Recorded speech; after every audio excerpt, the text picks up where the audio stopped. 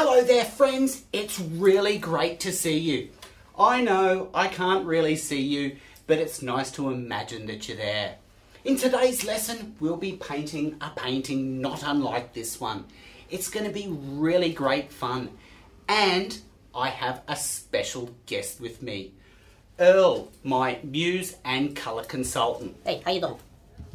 With his knowledge of colours, this painting should turn out brilliantly. So let's get into it. I'll be using the Mont Marte Studio single thick canvas, and it measures 30 centimetres by 40 centimetres. So now it's time for me to draw up my little friend Fred.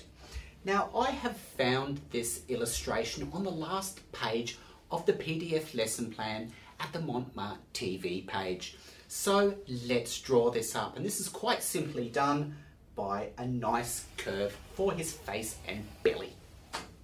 Now his ears are two little triangles with a straight line between them. For his face, we just do a little love heart shape. The eyes are a circle, and there are two of them. Now the other side. You've got big eyes, Fred. Pop on a triangular beak. There, that looks great. Now draw in a pupil, and another here, and a pattern for the iris, and that's Fred's cute little face drawn in. Now let's draw in a couple of parallel lines fairly close together and add some feet on the end. Now I can draw on his little wingies.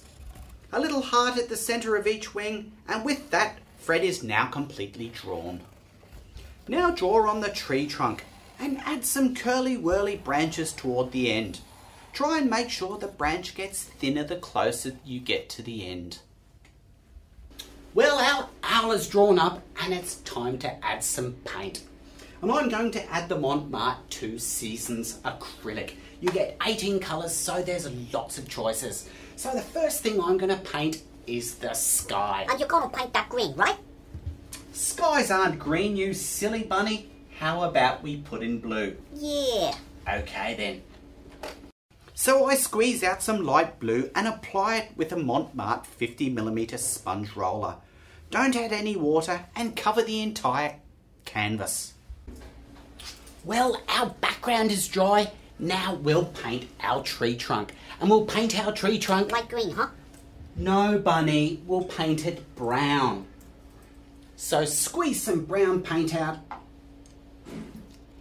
And we're going to apply it with our number 12 angle. So let's get this paint on.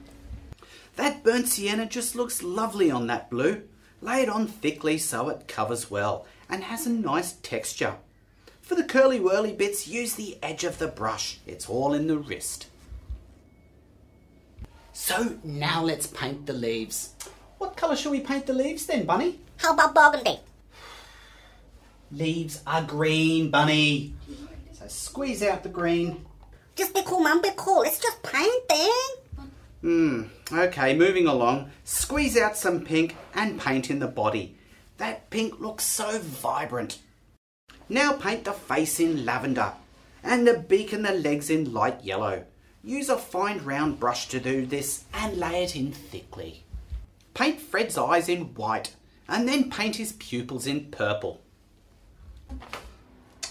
Well, what do you think, Earl? Man, I think it's missing something, Joe, to be honest with you. Oh, maybe some pearl paint, for example? Yeah, that should do it. Okay, well, let's get that on. So, heeding Earl's wisdom, I apply some pink pearl paint, and it really adds some shimmery brilliance to the piece. I lay it on quite thickly for maximum effect. Well, doesn't that look great, and wasn't that a bit of fun? Well, that's goodbye from us, and until next time, keep on painting.